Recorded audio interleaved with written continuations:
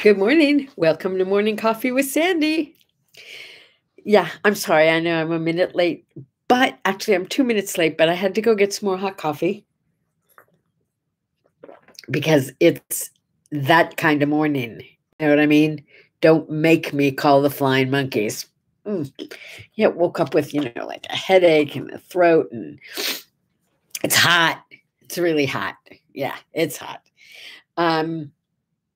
Yeah, good morning. Good morning. It's Tuesday. This week is like going kind of, isn't it? I'm just not like with it yet today. Sorry. I was late because I was looking up stuff about Carl Reiner because it's the anniversary of his death today. He died when he was 98. Some of you don't even know that name, and to me, it's like a household word. He was best friends with George Burns. I mean, with sorry, not George Burns, but that's okay. Okay, he was not best friends with George Burns, but he was a comedian, and he was kind of a Borscht Belt comedian. So it was a similar kind of genre. You know what I'm saying, right? Is it yesterday? Wait, I have to look back in my notes. Yeah. Yesterday was the anniversary of Mel Brooks' birthday. Okay. Mel Brooks, comedian Mel Brooks. Oh God, come on. You know Mel Brooks. History of the World Part 1, Blazing Saddles, Young Frankenstein. You know Mel Brooks. Mel Brooks was like right up there on my top 5 list. His best friend, and for very good reasons, was Carl Reiner. Carl Reiner, also comedian, writer, actor, voiceovers, you name it. He did everything in Hollywood for years and years and years and years. Good morning. Good morning, Ginny, and good morning, Indy. Both of you kind of popped up at the same time this morning. Anyway, Carl Reiner, I got like into reading about all this stuff he'd done, and I forgot it was time to get started. So 2 minutes late. I admit it. I apologize. And I'm not really sorry because I really enjoyed reading about Carl Reiner. So some of you are familiar with Rob Reiner. That's his dad. Yeah, Rob Reiner, also an actor and a director and a writer, following his dad's footsteps. Carl Reiner, he was so wonderful. He wrote the and directed the Oh God series with George Burns. That's why George Burns came to mind. He wrote The Jerk. He did a lot of stuff with Steve Martin. A lot of the Steve Martin movies you saw, Carl Reiner was there behind the scenes. Most famous for the Dick Van Dyke Show. I mean, come on. If you're my age or even close, you grew up watching Dick Van Dyke. I mean, Dick and Laura. I mean, Rob and Laura, rather. And Carl Reiner was in the show as well. He not only wrote it and directed it, he was in the show. He was the big boss. He was, what was his name? Alan something or other. Somebody will remember. Anyway, Carl Reiner. Oh, and the best of all, the 2,000-year-old man. If you have not heard it, you've got to listen to it. It's Mel Brooks and Carl Reiner, the two best buds, goofing off at their most famous in the 2,000-year-old man. You can hear it, I'm sure, on YouTube. It's hilarious. That's all I can tell you. It's worth listening to. I don't know if they ever did it live, like in person, or if it was just audio. I never saw it as anything except audio. Well, that was funny. How can you say I never saw it as anything except audio? I've heard it in audio. I've never seen it in video. Thank you. Ta-da. All right, let's move on. Oh, I spilled my coffee and it smeared my ink. Now I don't know what I wanted to tell you. First of all, no tennis again. No tennis. I'm taking a little break for the next few days. And yesterday, I gotta get this body back. Like not hurting when I wake up, not hurting in the middle of the night. So I went on a walk yesterday, and I came back and iced. I want to keep moving it. I don't want to like not do anything. I need the exercise, but None of that, quick turns. And yeah, I think that's what's doing it for me. Ooh, yeah. And yes, it is probably too hot for tennis. Seriously, it's ridiculous.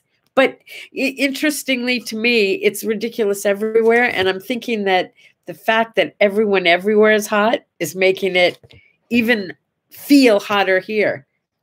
To me personally, I don't know. Maybe it's that I have so much compassion for the rest of you who are not used to this heat. I did not see Fritzy yesterday, so I have no Fritzy report. I'm assuming she's like the rest of us, warm and happy. What can I say? I told you I went for a walk yesterday with nephew Mike, or Kunkle Mike, as Kunkle Mike, as Max calls him. A kunkle is an uncle who is also your cousin, or a cousin you call uncle, but he's not really your uncle. He's your kunkle. Got that? Okay, that's Max's word. He's Kunkle Mike. Anyway, we stopped I didn't take water with me. Not because I'm stupid, but because I knew that at the halfway point, we were going to be somewhere where I could just pick up a bottle of water, and I didn't want to carry it, right? And I didn't want to wear that heavy thing around my waist to carry the water. Okay, so we get to the halfway point where there's a place to buy water, and it's too early in the morning. So CVS and Walgreens are both closed. And I'm thinking, I'm going to have to beat Mike up and steal his water. But no, instead, there was this like Walmart family food store or something. I guess Walmart has food stores, not just, like department type stores. Anyway, I went in, they had 12 packs of bottled water on sale for like $3. It was like awesome. And I thought, oh, water is going to be really cheap. Yeah. For $3, you can buy an off-brand of a dozen bottles of water, or you can buy one bottle of cold drinking water, no matter what kind you want to choose, for $1.83 for one bottle of water. I'm sorry. Okay. Could we go back in time for a minute?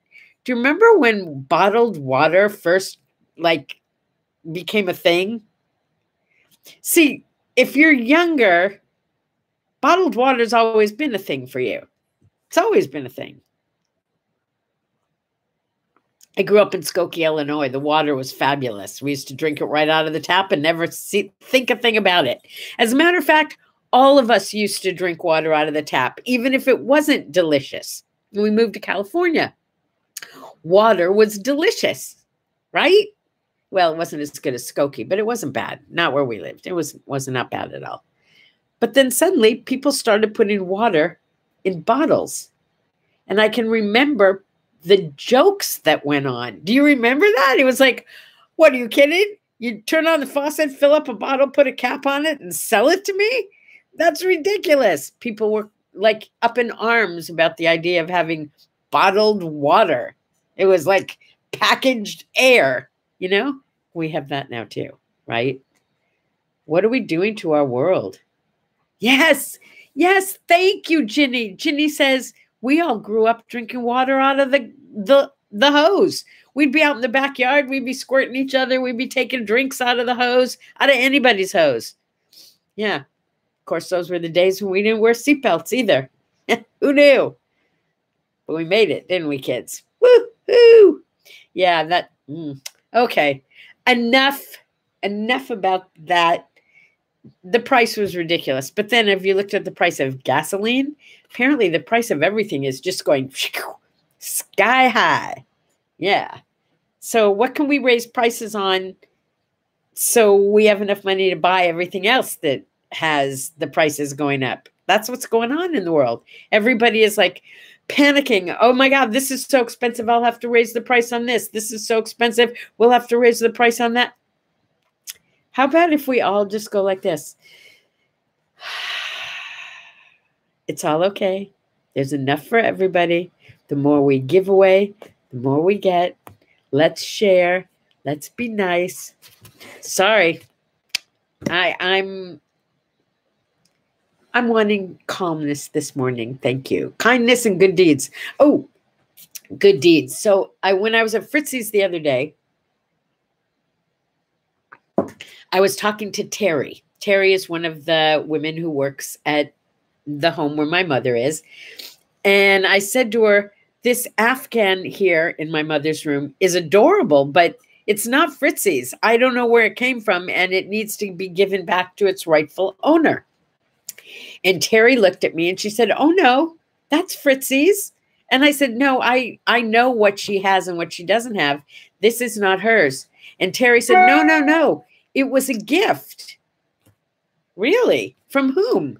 And Terry, sweet, sweet girl. Terry said, well, my mom is retired, so she crochets all day long and makes blankets, and then at Christmas time has me deliver them to everybody who lives here.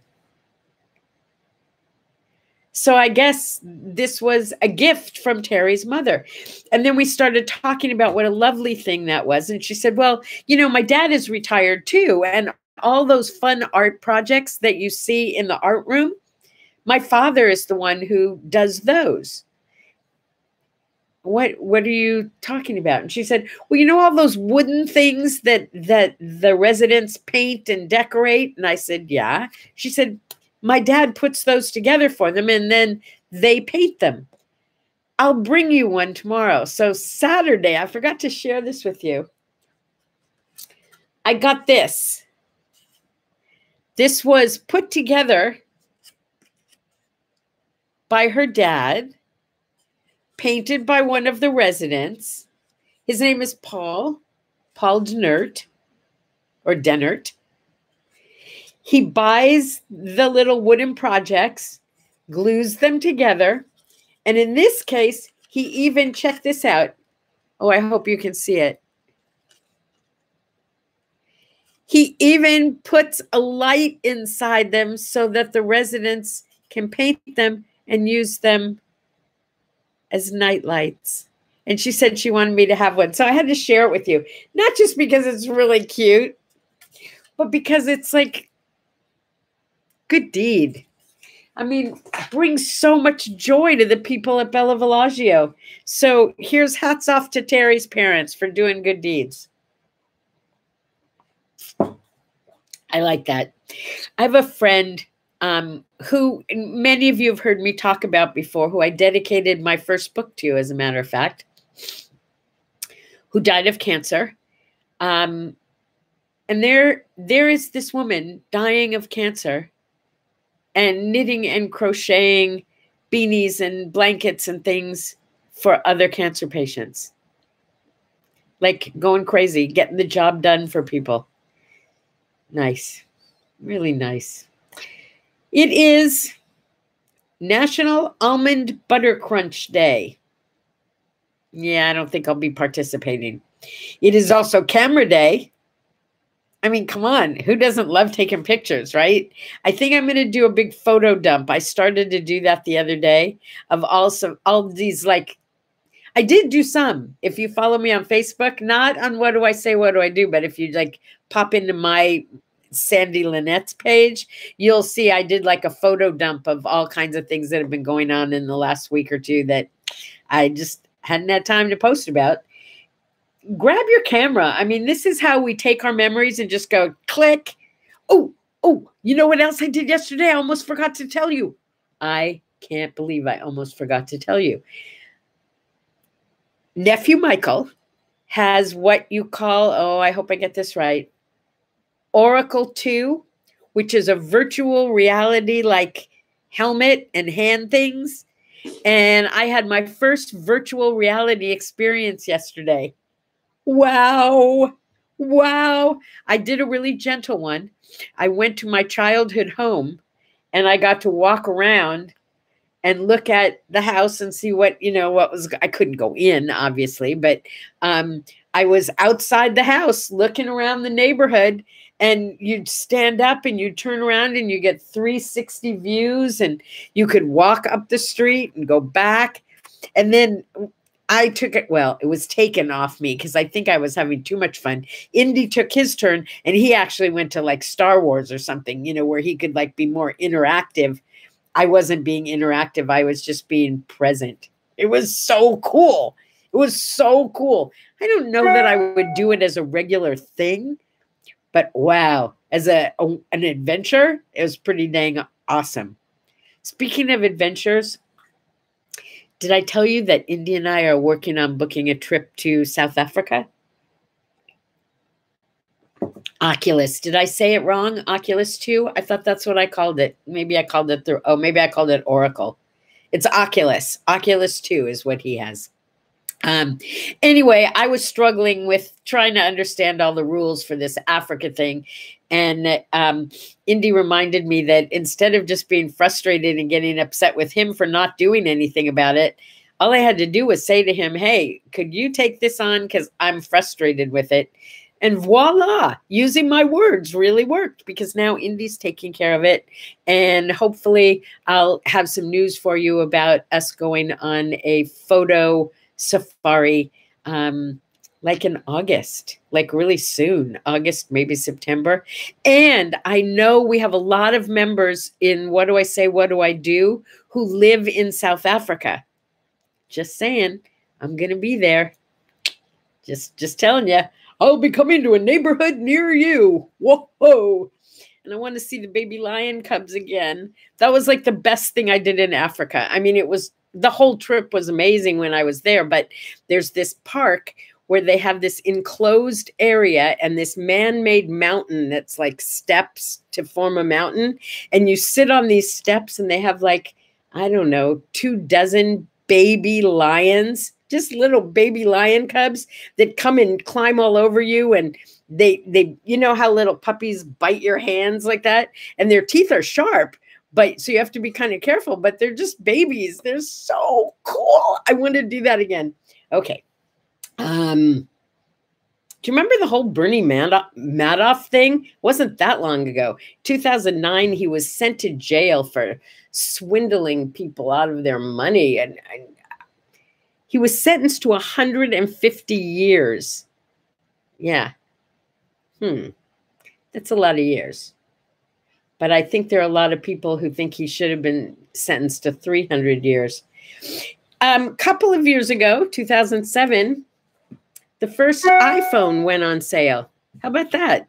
It's only that recently that we had Apple iPhones. Now they're like everywhere. Yeah, Apple iPhones. Not that old. Happy birthday, Apple iPhone. Okay, we're always talking about how cars and planes, you know, Lear jets and Ford cars are named after the people who founded the companies. Well, today is, I guess it's his birthday, Dr. William James Mayo. It was not mayonnaise. No, it was the Mayo Clinic.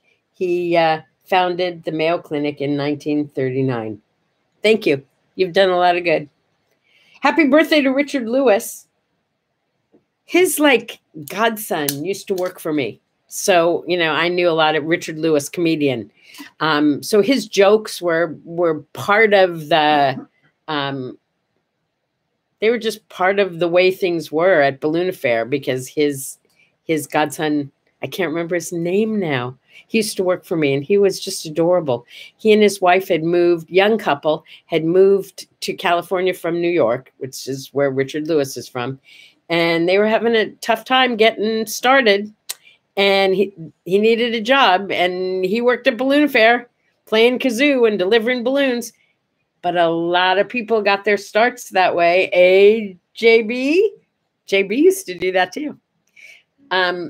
I have a friend who is a multimillionaire now who started out delivering balloons and blowing kazoos. Right, Jeff? Huh? You know who you are. Yeah. And Kimmy Kins, she ended up being assistant manager of the store. Now she's got this whole family and this business and she's awesome. And there's a couple people who opened their own balloon businesses afterwards. Balloon Affair hired everybody.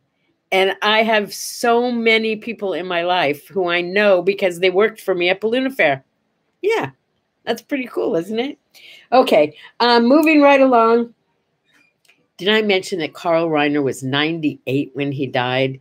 And he and Mel Brooks used to have coffee together every day. They were BFF, like for real. Oh, loved him. Now I don't remember the year, but there was a guy named Alfred Mosher Butz. Alfred Butz. And Alfred Butz in the 1930s, he invented, it was, a tough time. It was during the time when the market had crashed, Black Friday had happened. It was a depression. It was the depression, the Great Depression. He was out of work and he was trying to come up with some idea of what he could do to make some money.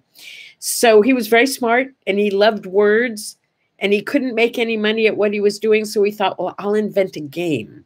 So he invented this game and he called it Lexico. And it was a really cool game, but it didn't catch on. And then he changed the name because he thought maybe the name was what was stopping him. He changed the name to Crisscross Words. Still didn't catch on. But then around 1950s, someone who worked at Macy's and was a buyer for Macy's saw a bunch of people sitting around playing this game. They changed the name to Scrabble, and it became an overnight sensation. And now there are so many gazillions of Scrabble games sold all over the world. So don't kick your butts. Thank your butts. We got Scrabble. I love that game. I love, love, love that game. There was some kind of a championship, and I'm sorry, that's what got... Unfortunately, it's what got smeared when I spilled my coffee. But there was a championship like in the British National Scrabble Championship. And this guy got like in 3 games, which is what they played for the championship. He scored like 1,500 points in 3 games. It was like something unheard of. And my guess is they didn't cheat and look words up without, a penalty. I'm just guessing. So happy birthday, Scrabble. I mean, happy birthday, Scrabble as we know it. The game was the same, but the name got changed. 1921 to 1995. Today is the anniversary of the death of Lana Turner. Lana Turner was the sweater girl. A sweater girl, beautiful actress, one of the 40s hotties, Lana Turner. Yeah, she was a pinup. She was everything. She was in a movie in the, I'm gonna say, late 60s, early 70s called Madam X. Yeah, she was in a movie called Madam X. And it was playing at the theater that I was working at. I was not at the candy counter. I had come up in the world by this point, and I was working in Inglewood, California, near where the Fabulous Forum now sits, although I think they might have changed even the name of the Fabulous Forum. Anyway, I was the girl in the cashier's booth. And that was one of those old-fashioned 40s looking theaters, where the cashier's booth sat separate from the building itself. So you have the building, and then there's this like giant area that's all tiled and built in except in the front, and the cashier's booth sits right in the center of that. So people could come in off the street and be in a covered area, but not quite into the movie theater yet. You get that, right? So I'm like in this separate booth. I have this little house of my own. So I'm sitting in this booth on my giant chair, and I've got, all the little things to punch to have tickets come out. And I've got my change up there and my cash drawer, and periodically somebody would come out to say hi to me, because it could get lonely out there if it was like between shows, because I had to stay in there even when, you know, there'd be this big rush to buy tickets and then the show would start. So there'd be nobody there for a while. And people would come out and say hi to me and chat with me through the window. Couple of times a day, the assistant manager would come out, unlock my door, empty my safe, take the money out, lock me back in. So one day, Madam X is playing, and the rush is over, and there's only like, oh, I don't know, maybe 10, 15 minutes left to the movie. So I know my shift is going to end pretty soon. And I'm sitting there kind of bored, you know, looking around, doing whatever it was that I did when I was being bored, sitting in that booth. And this guy comes sauntering over, youngish guy. I could probably still describe him to you pretty well. And he says, hey, just like that. Hey. And I said, you know, I can sell you a ticket, but the movie's going to be over in about 10 or 15 minutes. You might want to wait until it starts again. And he said, I don't want to see no movie. And he pulls out a gun, and true story, my friends. And he puts the gun in the opening of the window, pointed right at me. And he says, give me all your money or I'm going to shoot you.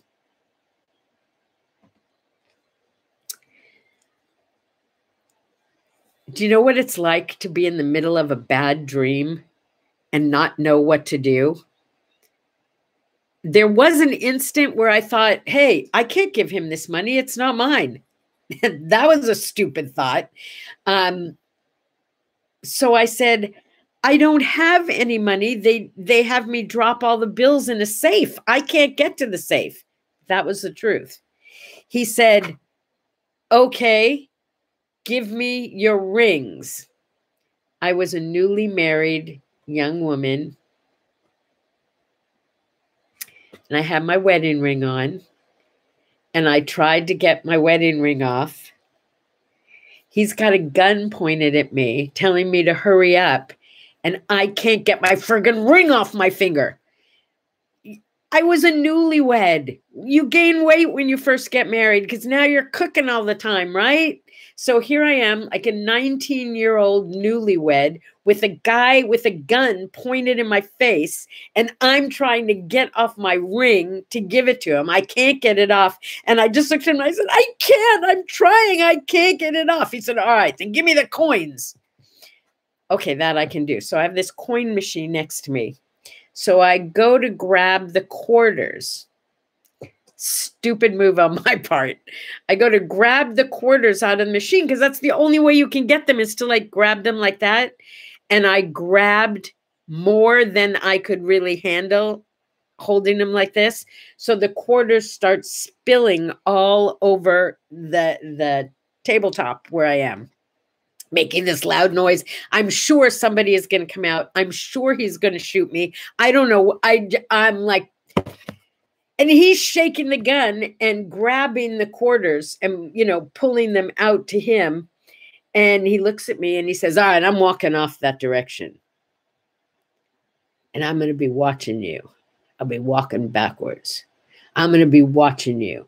And if I see you turn around and look at me, I'm going to shoot you and kill you. I don't want to kill you, but I'm going to have to kill you. Don't look. Oh, come on, seriously. Why do you suppose Sarah turned to a pillar of stone? My Hebrew name is Sarah. I mean, he didn't shoot me, but I had to go like this. So I watched him walk away. And as soon as he was gone, I started screaming for help. I couldn't get out of the cage. They had to come and let me out. Somebody finally came. There must have been a panic button, or maybe they put one in later. I didn't have one. Anyway, somebody came out to get me, and I'm yelling, I've been robbed. I've been robbed. They call the police, and I am like this, right? And I remember the cop says to me, can you describe him? And I said, sort of. How tall was he? Oh, I don't know that. I mean, I couldn't tell him how tall someone was. I said, did you notice I'm like this big? anybody over 5 feet is tall in my book, right? So I didn't do a good job on that part of it, but I did describe him as best I could. And the cop looks at me and he goes, "You okay? You seem upset." And I said, "Upset?" I said, "I don't know about you, but this is the first time somebody's held a gun in my face." Anyway, it took me so long to get over that incident. Every time a male reached into his pocket to get like his wallet or his handkerchief or anything, I thought he was going for a gun and I would start shaking. Took a long time to get over that. Yep. Okay, that's my scary story. Word art. Speaking of fear, word art from What Do I Say, What Do I Do is perfect for this morning. The word art for today is fear knocked. Positivity answered the door. There was no one there. Positivity is going to knock fear on its butt every single time. Yeah. Yeah. Yeah. Be positive. Have a great day. I'm going to. There. No more Call the Monkeys. Just a little Wizard of Oz. Be safe. Be sane. Be safe and sane. Have a sip and a smile. A safe, sane, smiley day. I'll see you guys tomorrow. Bye-bye.